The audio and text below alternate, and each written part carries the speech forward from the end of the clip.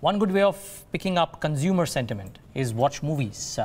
And what better time than the festive season? Maybe some of the biggest blockbusters from Bollywood, which will hit. Some of them have already hit. Is it panning out as good as the previous festive seasons? Let's hear it out from the country's largest multiplex operator, PVR. Joining us now is CFO Nitin Sood. Nitin, good morning and thanks so much for joining us on Bloomberg Quint. Thanks for waiting patiently with us as well, Nitin.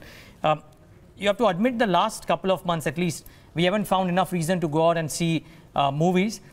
Could that change as we hit the festive season?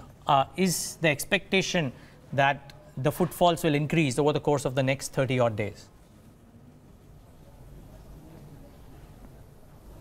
Yeah, I think so. We are all hoping for a good Q3. Q2 has been a bit of a setback. Not many films have worked at the box office. But clearly we're going to see a lot of big films hitting the silver screen in October, starting Diwali. We have Judwaa 2 releasing this weekend, and then 2 big films on Diwali.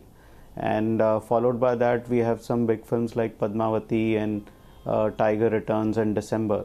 So we're hoping this will be a good Q3, good festive season, especially since I think last Q3 was subdued on account of demonetization, and films really suffered at the box office for 4 to 5 weeks. So we're hoping this will be a comeback quarter for the films. Quarter 2 arguably would have been slightly tough, Nitin, but has it been very bad, or on a quarter-on-quarter basis or a YOY basis, numbers won't look bad? Because if the numbers look bad for you, they'll look bad for the rest of the industry as well.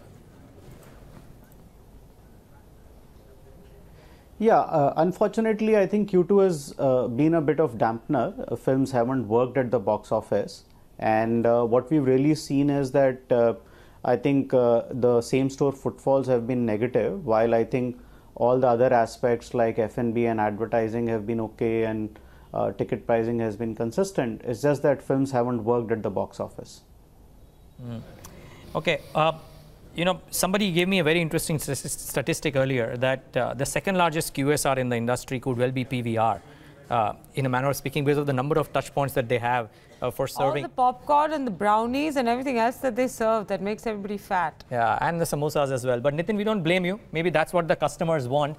The question is, have F&B revenues, which form a large part of your overall revenue pie as well, have they languished a lot more than what your ticket sales would have been? Because typically there is not a one-to-one correlation between ticket sales, footfalls and the F&B revenue. How has that picture been in quarter 2?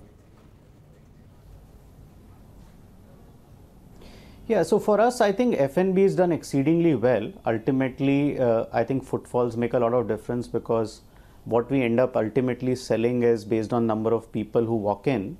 But our F&B growth has been very solid.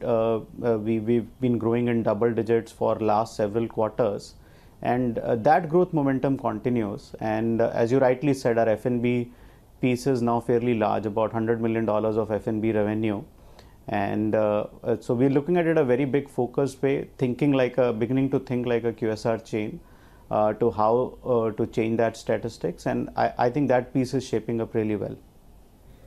All right, Nitin, thanks very much for joining us this morning. We hope your bottom line prospers, but that doesn't spell good news for the rest of our bottom lines. So thanks very much. That's PVR for you, hoping for a good festive season.